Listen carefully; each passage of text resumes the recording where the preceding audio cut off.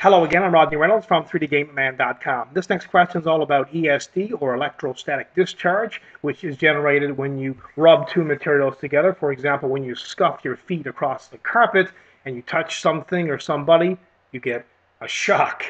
That's static electricity, and you want to remove your body of static electricity before touching any computer hardware so you don't destroy it. But how do you do this?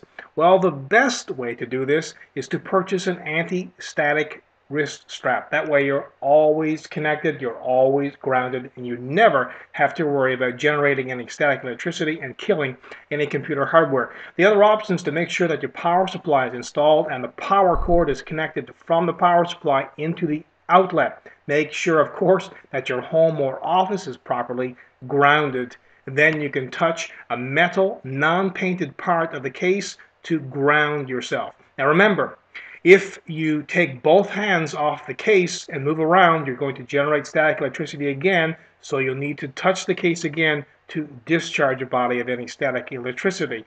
You can also, of course, just hold onto the case with one hand and then install the computer hardware with the other hand. That's pretty cumbersome. What I do normally is just make sure that I touch the case first before installing anything. I don't move around and then go ahead and install any computer equipment. In all honesty, that's what I've been doing for years and years and years, and I've never had anything fail due to static electricity. But the best option is still to get an anti-static wrist strap. Hope this answers your question, and keep your questions coming.